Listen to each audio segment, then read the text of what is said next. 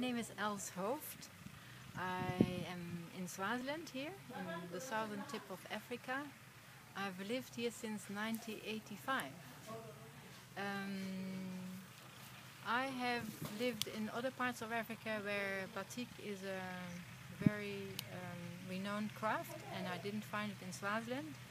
And I used to make batiks a lot myself, and I decided to create jobs for the women of Africa, which I feel are the backbone of society in this part of the world.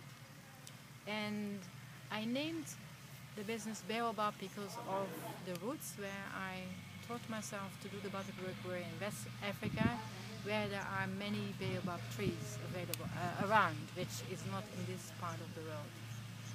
And the tree symbolizes the baobab tree symbolizes a lot of things. It's a tree that is carrying a lot of creatures and is the biggest one on the continent.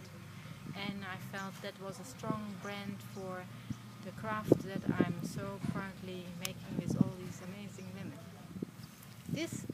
I'm standing here at the washing line, and all these bright fabrics are here. This is the harvesting time of the day.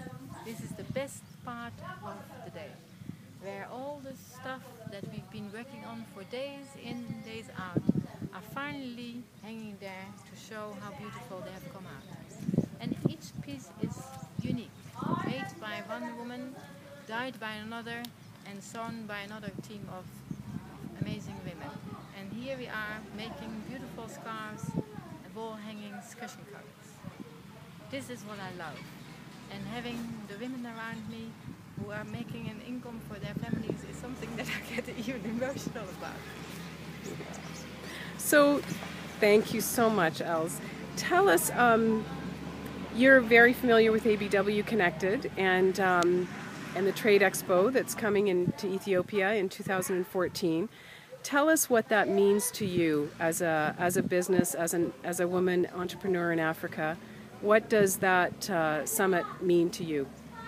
Well, this kind of feels like it's the most desirable thing you can attend, because after working for many years with women who are from rural background, who haven't had much chance of education, and now coming to a conference where you can see there's lots of other women around Africa who've been doing the same, and all our hard work and our passions and our interests of sharing are all going to be there and exchanging ideas. That's just how we need to change the world.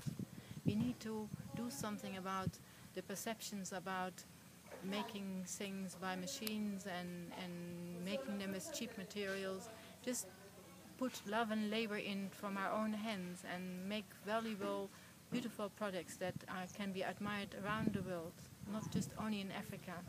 And on top of that, my passion is been working with the women of Africa. I was able to work in West Africa in mother and child care, and I could see how children were raised by and fed on nutrition that was by their mother's labor, not by their fathers, who were not kind of partaking in making these children become healthy infants. It was the mother's hard work, and that has really made me passionate about working with women. I'm sorry, there's a lot of men with lots of potential too, but I think the women deserve to have their righteous place. And how many women do you work with?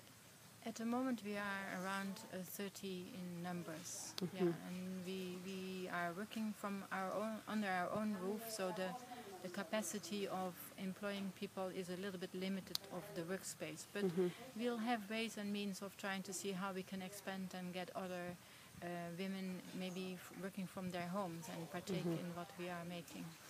And how exciting is it to you to be able to meet buyers from around the world on Africa soil?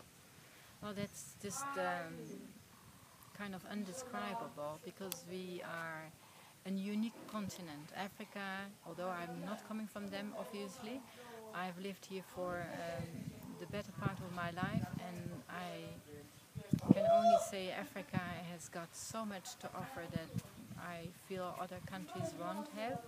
And it's been disadvantaged for many years, but now Africa is becoming stronger, and this is what is just the best thing that can happen for all the women of Africa.